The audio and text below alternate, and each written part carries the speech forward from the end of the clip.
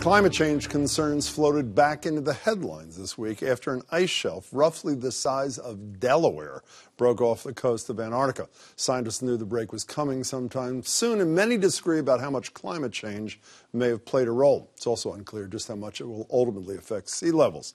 They say Boston is one of about 180 cities at risk of chronic flooding in just the next 15 to 20 years as a result of rising seas. Today, Boston Mayor Marty Walsh laid out a plan which in part aims to protect against threats like that and terrorism. It's the first citywide resilience strategy, but the main aim is focused on racial equity, with the goal of providing equal opportunity to all Bostonians. Right now, as you know, the city has the sixth worst income inequality in the country, according to a Bloomberg analysis. With an eye toward getting our city lower on the list and eventually off it, the plan details equity goals for the city's institutions, services, the economy, education, and infrastructure needs. Boston Mayor Marty Walsh joins me now. Good to see you, Mr. Mayor. Thank you. Along with Otis Rowley, a regional director with the group 100 Resilient Cities. Pleasure to meet you, Otis. Thanks so much for being here. Did I accurately describe the mission of this deal? I think you did for the most part. I mean, it goes deeper than that. I mean, we're looking at racial equity through the lens of housing, through the lens of job creation, through the lens of education, through the lens of what we rolled out in Imagine Boston 2030 the other day. You know, you oversee, what, scores of cities, New York, Atlanta, New Orleans. I mean, are the problems he and the city confronts dramatically different from the ones you see in other major American cities, Otis, or no? I wouldn't say dramatically different. I think there's a lot of similarities in terms of the stresses and shocks throughout the United States. But what's different here is the leadership and the vision in terms of how we're going to try to resolve some of those How's challenges. the leadership different here? You didn't mean just that it's a different person, or is there a different qualitative thing? I mean qualitative. So one of the things that's really exciting about the resilience strategy is that the mayor and his team has said that we're going to try to address the challenges of globalization, urbanization, and climate change while doing it through a racial lens, right? A racial equity lens. Well, and that's different from many of our other cities. Let's say, you know, as I mentioned, you mentioned the introduction of this thing. It mentions catastrophic sudden events like flooding and terrorism, but we don't have time for those tonight. No. Let's focus on what, I don't mean that in a weird way. The report also says it calls them slow-moving disasters like persistent racial and economic inequality. So let's touch on racial equity. Well, everybody watching knows Adam Jones and Michael Che. We've talked about that a lot. Let's go down one level. 95% of the growth in this city the last 25 years, Latinos, not one Latino in the city council. African Americans in the city, $700 in assets on average. The average white family, $250,000. Mm-hmm. How does this resilience strategy affect those kinds of issues? A lot of it is systemic racism that these families have been dealing with for generations. And it's about how do we get families out of that cycle. How do we get families out of that cycle? There's a long way to go. I mean, it takes a lot of work. It takes making sure we provide opportunities. But I also think that we have to have other people. I can't be in this fight by myself. And people always say, what's the mayor going to do to resolve this? We need other people in Boston to understand what systemic racism is. We need other people in Boston to understand what white privilege is. We need other people in Boston to understand the challenges that we face as a city so we can lift everyone up. And it can't just be the city lifting people up. It has to be the private industry lifting people up as well. Yeah, and how well is this private public sector, and I've been hearing about this since I was about in diapers. You know, private public solutions to problems. That's a decent part of what the mayor is proposing here. Mm-hmm. Does that work in these cities, or is it more rhetoric than real? No, it definitely works, and because the work can't be done solely by the public sector. Right? So if you look at some of the initiatives within the strategy, particularly the Resilience and Racial Equity Toolkit, it is first kind of being applied at home, securing our own mask before we secure the mask of the person sitting next to us in terms of the public sector trying to utilize it, but also the private sector has said that they will also participate in using that. And that addresses some of the things that the mayor was talking about a little earlier. Mr. Mayor, one of the other topics, the headlines bolded, equitable economic opportunities. I said in the open, we're sixth in income inequality of the 50 biggest cities. How do we address that?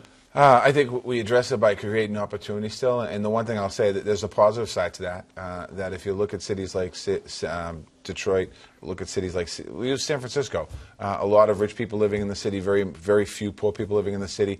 It's hard to gauge income inequality there. In our city, at least we still have people that are poor people living in our city. We have to do everything we can to make sure they can stay in our city. We have to create more housing. We have to create more opportunities for employment. And we have to strengthen our school system. So there's ways of strengthening this. We have people that we can lift up in our city. Other cities don't have that. You know, another heading, which I think is really important, is collaborative community-led processes you talk about.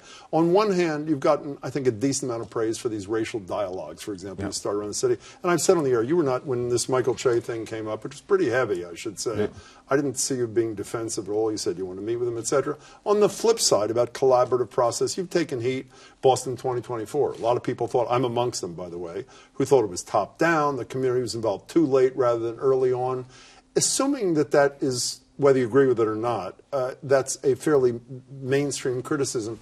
How do you do things, big projects like that, differently so there is a more collaborative, community-led process? I think the first thing, I mean, we partnered with Rockefeller to get this off the ground. Which is the parent for all this, we should say. Which is 100 resilient cities. And now we're partnering with Hyams Foundation to train facilitators, where we're going to have facilitators out in the community. These aren't going to be led by the city. These aren't going to be led by political people. These are going to be led by average, everyday people that are going to be having these dialogues around the city of Boston, hopefully in every single corner of the city of Boston.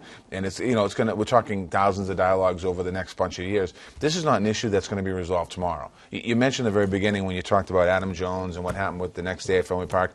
This is about dealing with those issues. What we do in Boston is when we hear something like that, the press goes, you know, full throttle forward to get all the stories, and then after a couple of days, we kind of forget about what happened and we ignore it and we move on to the next topic until it happens again. It's time to address it.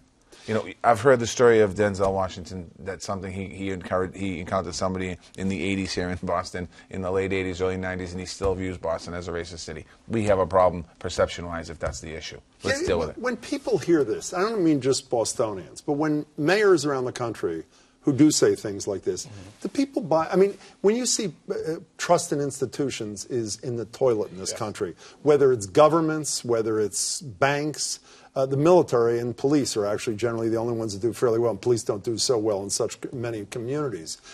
Do they believe that we can fix these problems? Well, I think the proof is in the pudding, right? And what's really exciting about the strategy is that we're not just talking about it, but there are clear-cut initiatives to actually implement the changes that that the rhetoric is talking about.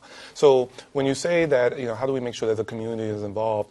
We very much went outside the box in terms of community engagement and outreach. Over 11,000 participants. The mayor's chief resilience to get to this point. To get to this point, right? But then the initiatives within the plan. One of them is around trauma, a community-based training for trauma that happens within the community. So it's not the outside trying to heal the inside, but that they're healing together. When did you first meet him?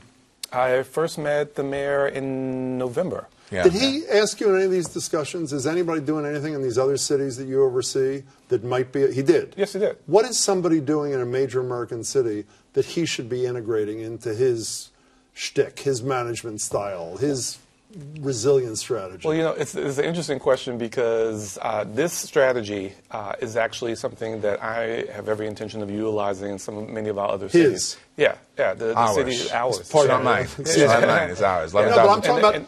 And should he be borrowing some strategies from other cities that you're overseeing? As it relates to racial equity and the progress that we're trying to make, actually, I see there's a lot to learn from the other cities in terms of what I see happening in Boston. That is not to say that there's not more work to be done here, right? But it's interesting in terms of the degree of community engagement and outreach and what we're talking about in terms of in public sector, in government and private sector outreach and support is actually groundbreaking. And this is a different approach to resilience that in many ways Boston is in lead. Can we end with this? You mentioned Denzel Washington. I've only lived here 30 years. You've lived here your whole life. 50.